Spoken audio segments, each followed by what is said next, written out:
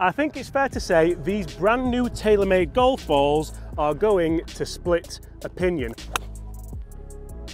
Right, straight away, that one's not far away. Is absolutely insane. But realistically, oh! Now I must admit that shocked me. Hi everyone, my name's James Robinson. Welcome back to this YouTube channel. Today we have the brand new TaylorMade Speed Soft ink golf balls, and as you can see, they come in a variety of colours.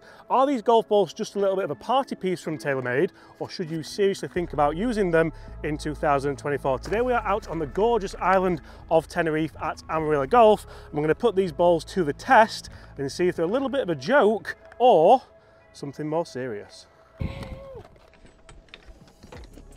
So guys, do me a favour and get in the comments below and let me know what golf balls are you currently using in 2024. Would you consider using this new offering from TaylorMade? And what do you think to the colours? You can see I've got 3 of them here. I also have some pink ones in the cart. What colour is your favourite?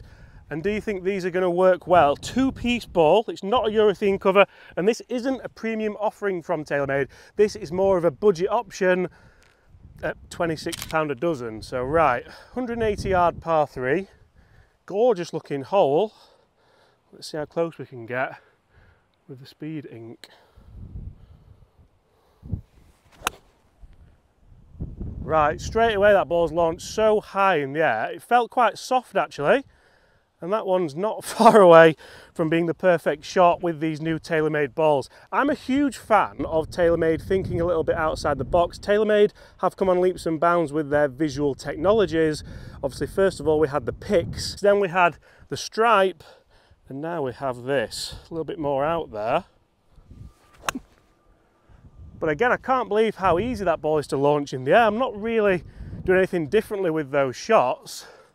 And they're going nice and high very easily. So if you're looking for an easy launching ball, which most golfers would probably help,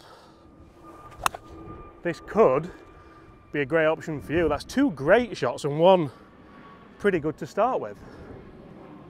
One of them spun back miles, and this isn't a 3-piece urethane ball. This isn't a premium ball, but check this out for 1 flag high left, one which I think was the first shot of the day, glorious and has stopped on a dime, and then the final one that just kind of came back there. So for me, realistically there, all you're really wanting out of a golf ball is consistency at this price, isn't it? We're now 140 yards out, we're into the wind. Can we flight this ball down, and how versatile can it be? The colour systems here aren't the only talking point. We actually have an extended flight pattern. That's a shallower U-shaped dimple that increases the volume ratio, and the seamless 322 dimple pattern increases dimple coverage. The result, a ball that potentially flies further alongside the new power core, which is a faster core material developed for additional distance. Now that's all good and well, but does it work? We're going to find out today. We're also going to see if we can flight down this 8-iron from 140. You can hear the wind now. It's really, really strong. A little low draw should be perfect here.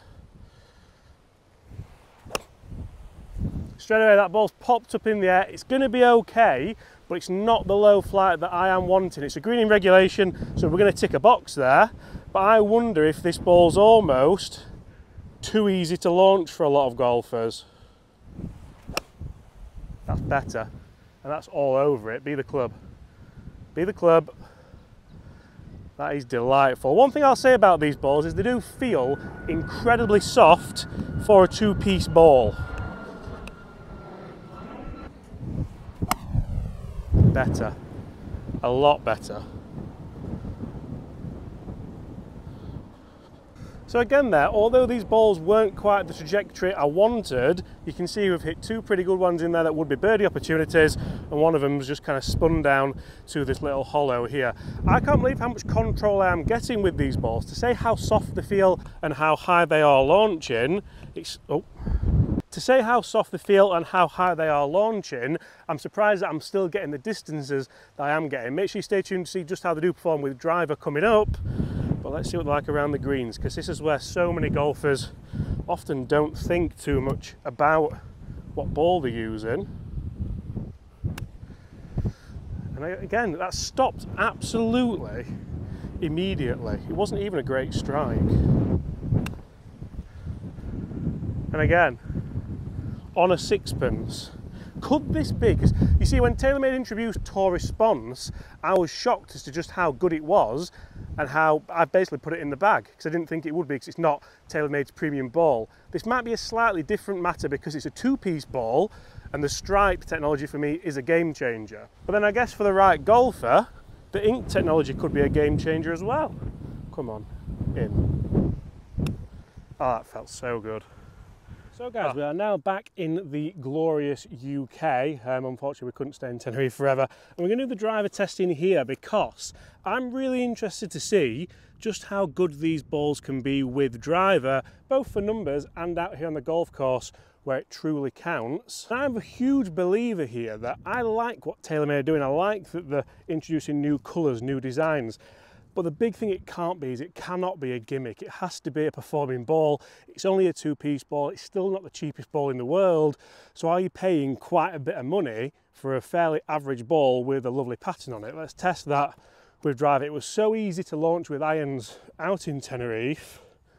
Let's see how easy it is to launch with driver. Now I must admit that shocked me, because I didn't expect that to come out that low or that powerfully, if that's even the right word. I thought that was going to climb up in the air with quite high spin. We're into the wind today. As you all know, this is a hole that I really enjoy testing driver on because I hate the hole, so I have to hit a good drive. Chris is also down there on the right hand side, so if this goes near him, I might have to shout 4 quite loudly. Can we hit the same ball flight? That's the higher one, and that's just leaking to the right. Nothing to do with the ball really. I mean, if I show you where I've hit that out of, that certainly wasn't the best. That was more of an anti-don't hit Chris swing. But you can see the difference there in the two strike locations. One of them absolutely centred and the other one quite high out the toe, which has made the face gear open. But one thing I will say is the balls feel good. They don't feel like they're a cheap material, which sometimes when a golf ball isn't urethane, it feels a little bit cheap, a little bit plasticky. That's not the case here. I think TaylorMade have done a really good job in making, let's be fair, what is still a pretty affordable ball with a little bit of a splash of colour that can still potentially perform well for a lot of golfers. Sit. This is what I mean about this hole. Lovely ball flight that. I think the ball's done really well. Unfortunately, that might well be one of these first golf balls in the world in the pond. I do hate losing new golf balls. You know, when it's something new with like a logo.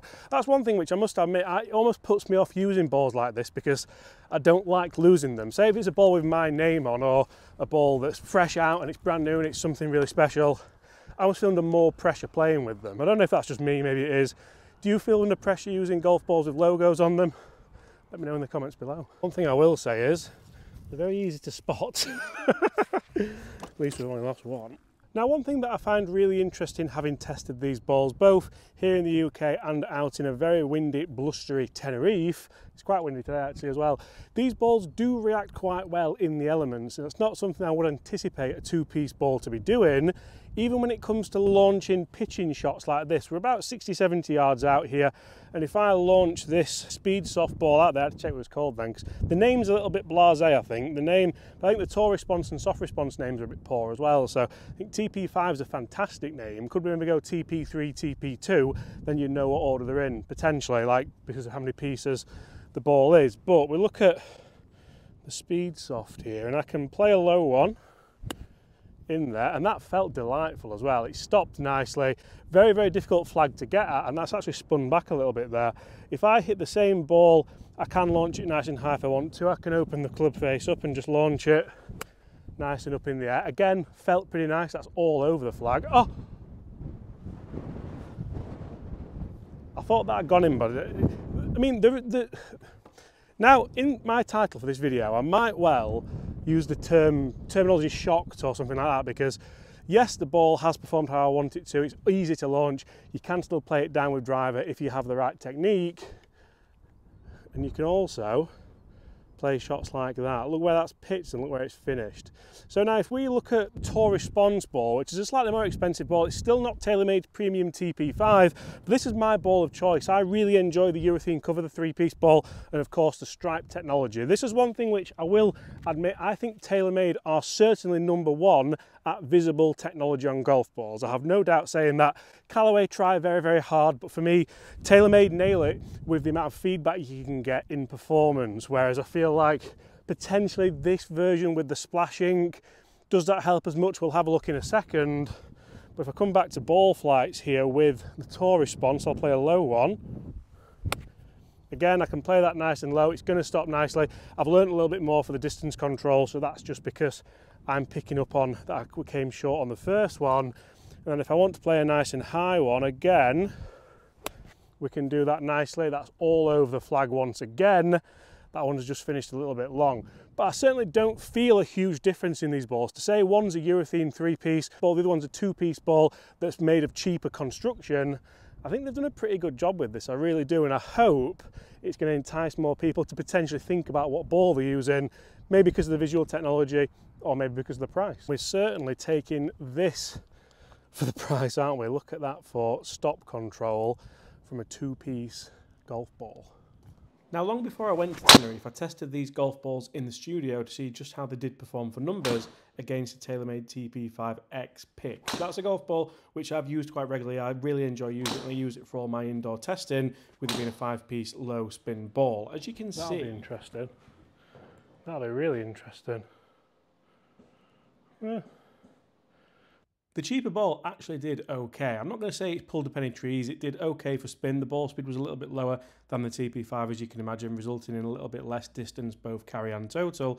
But for the price, this is a golf ball that's almost half the price of a TP5, and it has a nice little cool colour system on it. I think really this ball's doing exactly what TaylorMade want it to do for the money. Having tested this ball, I am quite impressed with it, but mainly not because of the visual technology, just because of the properties it has and the ball flight I was getting. Now, I think I would still go with the Tour Response. You look at the feedback you can get on the roll of the Tour Response, I feel like that's certainly why I would be using that golf ball. That one missed, but I know it was a good roll and the pace was good. I just underread it, so I'm ticking off what I need to know there. Now, if we look at this Speed Soft and we look at the ink, the splash ink that's on there, I'm not sure this gives us the same kind of feedback. Like, it's certainly telling you, and this is nothing to do with missing the putt, but it's certainly telling you a little bit of something, but I don't think it's as clear as the picks. I don't think it's as clear as the Tour Response, but I don't really see it as technology. I see it as a bit of fun, but realistically, I don't see how that gives me as much feedback as this. And obviously the Tour Response is more expensive. The Picks golf balls on the TP5 is more expensive. Are they going to put this splash ink potentially on a TP5 or on a Tour Response? I'm not so sure, but I really enjoy the feedback that gives us. Guys, thank you so much for watching. Let me know, would you buy these brand new TaylorMade golf balls, and would you put them in the bag for 2024? Apart from that, I'll see you all at the same time tomorrow.